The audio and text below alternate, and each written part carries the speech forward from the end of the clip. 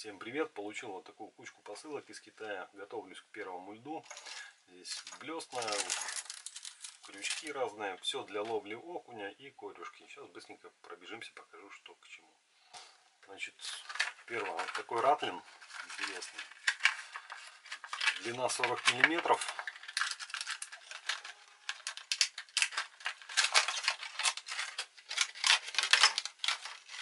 Длина 40 миллиметров.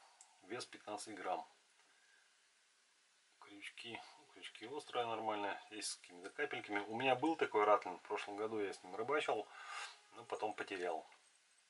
Вот взял еще раз.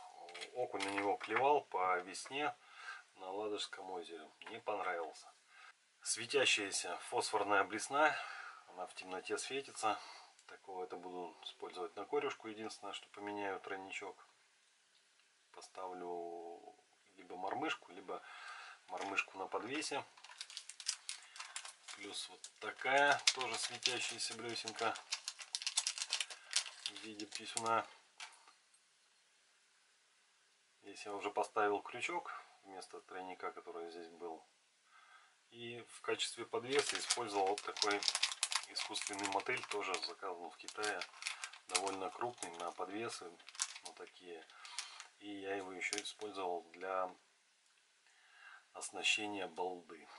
Еще одна тоже светящаяся блесенка. Тоже будет использоваться для ловли корюшки. Здесь я уже поставил мормышку корюшинную на застежке, чтобы можно было поменять. Вес 14 грамм. Вес этой должен быть 10. Да, такие есть. Это вроде бы 5. А нет, тоже почти 10 грамм. Ратлин этот должен весить 15. Да, 14,9. Он прикольно играет, я говорю, окунек на него отзывается. Плюс взял вот такой ратлин попробовать, черный, тоже на Ладожском озере. На него сейчас переставлю один вот этот крючок, а отсюда сниму. Здесь будет висеть только один у меня тройничок. Я его переставлю на этот. Длина 6 сантиметров почти. И вес тоже почти 10 грамм. Такая блесенка. Такая вот желтенькая блесенка. Тройник я здесь тоже поменяю. Вот здесь и крючки тупые. В любом случае менять надо будет. Длина у нее получается тело 5 сантиметров. Вес почти 11 грамм. Блесенка. Вот такой писюн взял черный. Тоже надо будет оснастить, поставить тройничок. Вес 7 граммов. Длина 40 миллиметров. Еще один писюн от китайской компании ФТК. Знаю, что вот эти вот блесны и вообще эта фирма ФТК, она неплохая. Видите, у них все блесны идут в своей упаковке, в своем блисере. Такая блесна у меня была в прошлом году, и мне ее откусили на Ладожском озере при ловле окуней. В этом году взял опять же. Она уже сразу же оснащенная капелькой, так что можно сразу же отправляться смело на окуневую рыбалку. Дальше. Вот 3 блесны мигающие. Опускаешь их в воду, и они моргают. Длина почти 50 миллиметров. Вес сейчас узнаем. Вес почти 10 грамм, 10,5. Взял разных цветов. Синий, зеленый и красный. Буду пробовать на корюшинной и на окуневой рыбалке. Я их потом оснащу. Буду не тройники ставить, а подвесы, крючки буду с подвесами вешать. Пошли дальше. Вот такая блесна.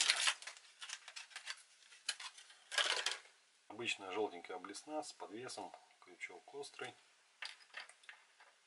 Длина 50 миллиметров. Вес почти 8 грамм. на Ладожском озере по первому льду, думаю, эта блесенка не останется у окуня без внимания. Очень похожая блесна, только белого цвета, ну, немного другой формы. Здесь написано, что она весит 8 грамм,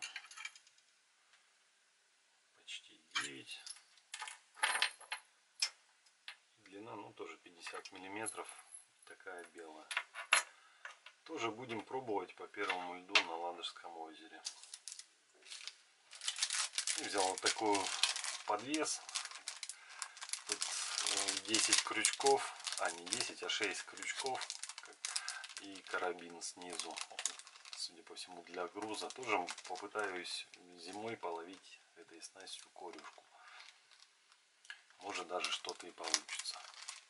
Также для ловли корюшки взял светящиеся крючки. 8-я нумерация. Ну, по-нашему, по российской классификации, это, наверное, 6 либо 7. И точно такие же простые. Если здесь полностью все цевье обмазано этой светящейся краской, здесь только половина. Все, вот такие у меня обновки, вот такие новые блесна я заказал. Надежда у меня вот на этот ратлин, на эту блесну. Ну, здесь по корюшке, понятно. Вот это. Все будем испытывать на воде, на водоемах. Ну и посмотрим, что из них куплено зря, а что не зря. На этом все. Ловите рыбу. Всем удачи, всем ни хвоста, ни чешуи.